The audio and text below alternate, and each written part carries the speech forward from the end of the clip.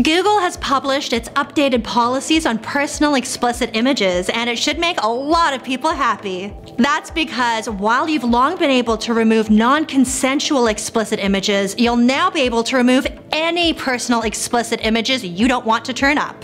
For instance, if you uploaded a dirty pic of yourself and then later deleted it, you can request its removal from searches if it's showing up elsewhere without approval. Now there's some gray area, as the post says, this policy doesn't apply to content you are currently commercializing.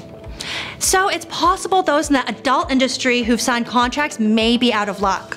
And of course, this won't scrub the internet, just Google searches. But what do you think? Should people have more control over what comes up when you search for them? Let us know in the comments and follow the Bikini Report for more daily headlines.